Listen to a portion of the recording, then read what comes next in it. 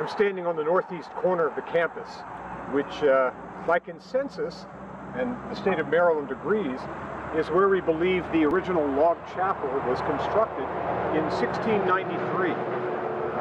Reverend Thomas Cockshut served as the first rector of All Saints Church then, and as I said, we believe it was located in this section of our campus, as it says here, on the intersection of the Severn Ridge Path and the road that led down to Coxtown.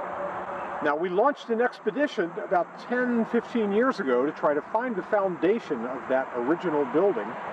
We were told by the Historical Society that if we struck rock and it was in some sort of legible pattern, that we likely had found the foundation of the church, since the soil here is primarily sand and would not have large rock formations hidden underneath the surface.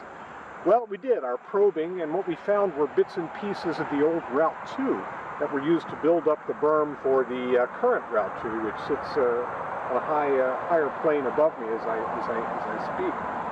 Our best guess now is that the original church was located somewhere under the service road, or perhaps even under the current Route 2 as it is configured.